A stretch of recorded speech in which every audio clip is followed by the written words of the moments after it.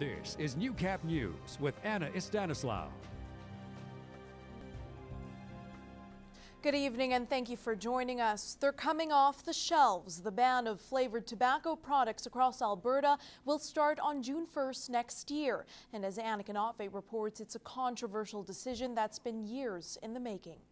And this was a decision that was made in order to make sure that we got this through quickly and dealt with what we felt were the most important ones. Honestly, it didn't really feel real because the 3 years was a long time, but this last year where we've been pushing so hard trying to get them to finally proclaim it. And most locals are in support of the ban. I quit smoking when they banned it from the workplace, and I didn't want to go home at lunch, so I'm sure glad they did that because I'm glad that I'm done with the habit. Banning all tobacco would be a really good idea. Cancer rates are horrible. It's all people's opinion whether they want to smoke it or not.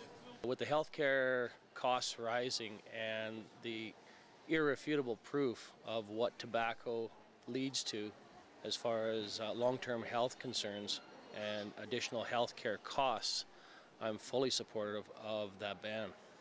Issued earlier this week, the ban includes all tobacco products except menthols. Because adults use menthol, but the statistics say that 50% of youth that use flavored tobacco are using the menthol, and under 5% of adults are using the menthol. So it's clearly more the youth that are using this. Youth advocate Gianna Marin says traveling to the high schools and getting their support over the years through the Flavor Gone campaign was worth it.